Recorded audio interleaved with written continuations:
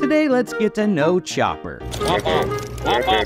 If you've been watching Ahsoka and thought to yourself, hey, there's another cute and lovable Star Wars droid, think again. Chopper, or C-110P, might look like your next adorable droid obsession, but he's got a dark side.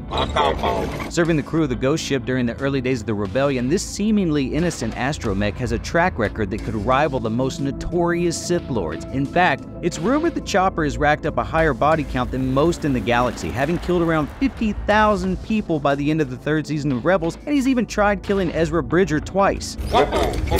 Chopper! Built from an array of spare parts from the Clone Wars era, his quirky and often irritable personality hides a deviously effective skill set. So next time you see Chopper and think, aw, cute little guy, remember this droid's beep might have been the last thing some unlucky Imperial heard.